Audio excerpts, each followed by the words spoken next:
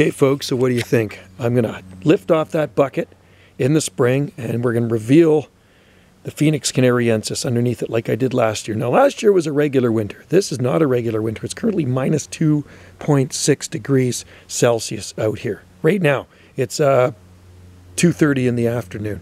It's been cold. It's been very cold. It's slowly but surely warming up. And this is the reason why Phoenix are not long-term palms here, because you get these stretches of cold that last 5 days or so, and the daytime temperatures stay below freezing. Trachycarpus are fine. Trachycarpus fortunei, Camarops, stuff like that. But Phoenix, I don't know. What do you think? What are your leave your comments below?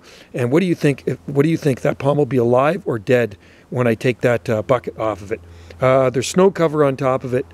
I do have a little bit of mulch around it, some leaves, and I'll be surprised if it's alive. So it's a Phoenix canariensis I grew from seed, and I think it's going to look worse for wear when I take that bucket off in the spring or the late winter. So stay tuned for an update of the CIDP Canary Island Date Palm growing underneath a 20-gallon nursery bucket.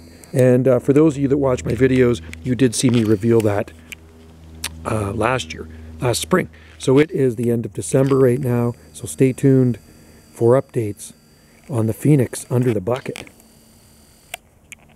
I'm not feeling too optimistic at this point. You know, I mean, thank God we don't have any wind. A lot of people are getting pounded by wind. We have had no wind here. It's calm. It's calm and it's dry, very dry. It's powdery dry. So the snow's okay. It's not that wet crap we usually get.